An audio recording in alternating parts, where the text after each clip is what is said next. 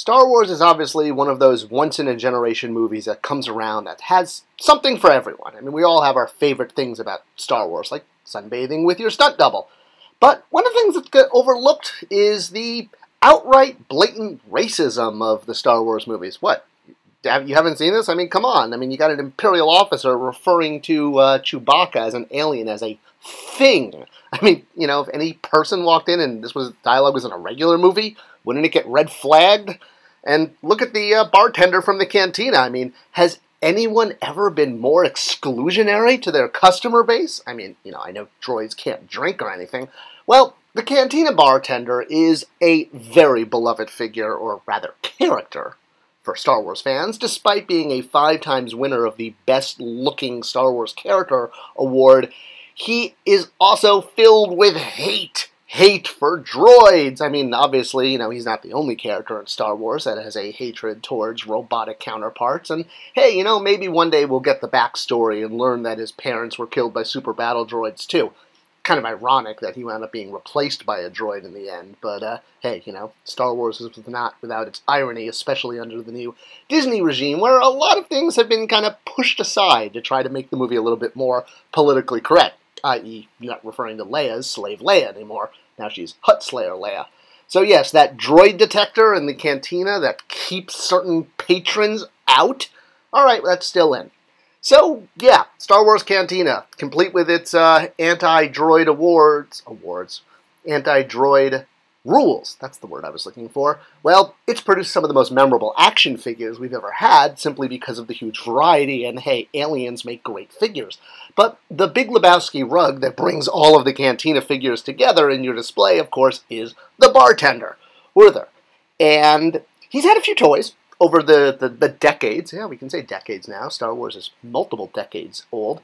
And as cool as it is to get Lego figures or to get little Galactic Hero squishy figures, which I actually adore because there's nothing cooler than a super cute version of an angry, disgruntled barkeep. But getting this character in the 3 3/4 series, the vintage line, the Power of the Force 2 line, whatever it's become, whatever it's called, it's all one giant inclusive line. See? Inclusion. And when it was announced that the very tail end of Power of the Force 2, the very last carded figure was going to be Woo-her, there we go, Woo-her, the Bartender. Not a retail release, and a very good reason for that. So you could only get the Bartender by sending money to the Star Wars fan club, and they in turn sent you a carded figure. But I love when exclusive figures are released in the same format as retail figures, because what can I say? I like all my toys to kind of be homogenous and look like they're part of the same line. So it's really cool getting a figure on a legitimate card as if it was sold at retail. But, as I noted, there are legitimate reasons not to sell this character at retail, and one of them being the fact that, well, he's boring. I mean, for a kid who is the bulk of sales of any toy line or a gift giver, you see this guy sitting on shelf. I mean, it's, you know, a scruffy-looking, angry, minimum wage bartender. And what does he come with? He comes with his absolutely anti-droid.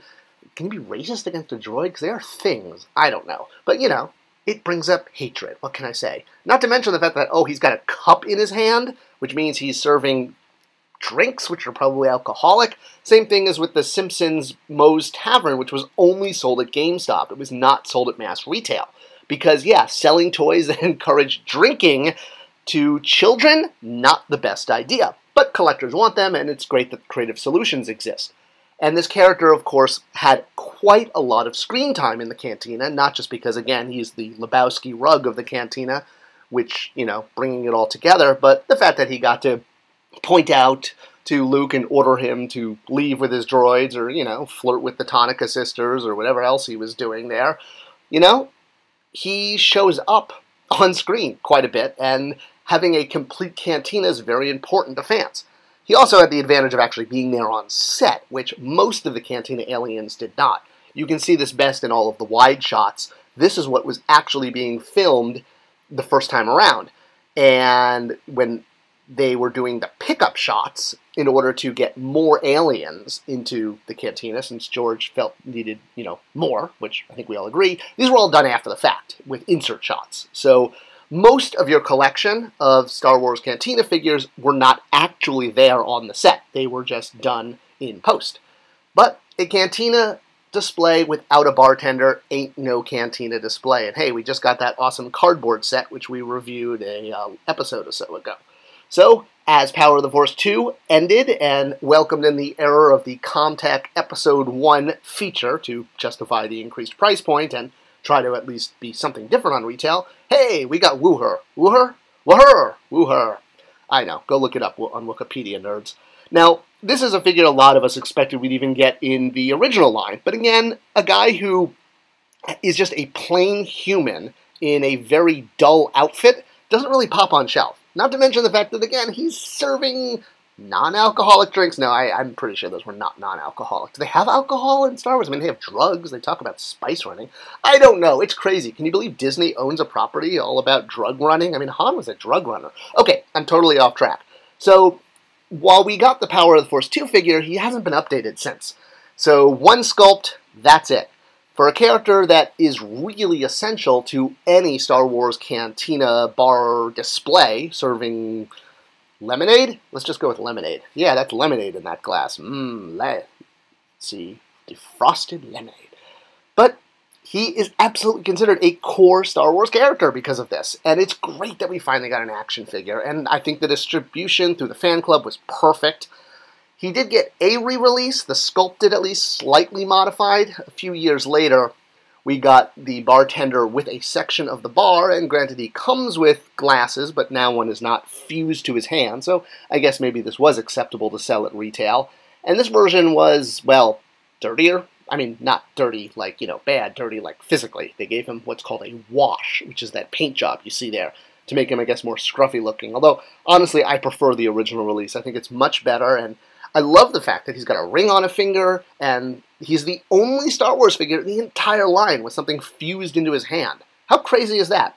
One figure out of thousands to have something actually sculpted into his hand. Something that the JLU line I worked at Mattel, we took a big advantage of this for small accessories. So while fans are still waiting kind of for a vintage series re-release, maybe with increased articulation, heck, I think a lot of us would just love to see this figure slapped onto a vintage card because, nothing says Star Wars more than an old, angry, minimum wage barkeep who hates robots. I guess he probably never saw the after-school special. Don't date robots!